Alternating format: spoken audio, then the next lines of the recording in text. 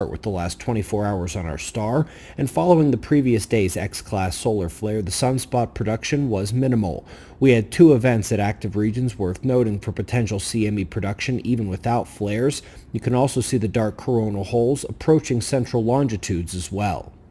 While the prettiest pop was a plasma surge at the northern incoming sunspots, it was a coronal spreading on the south that catches our attention. Doesn't look spectacular, but the SOHO coronagraphs indicate a CME was launched in the event, and if this full breadth is correct, there's a good chance Earth will receive a glancing blow from the CME later this week. We'll be watching the updated coronagraphs and Enlil spirals today to confirm, and have that full analysis tomorrow.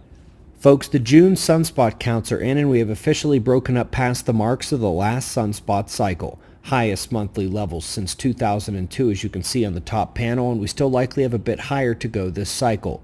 Solar flux about equivalent to last cycle so far, as you can see on the bottom.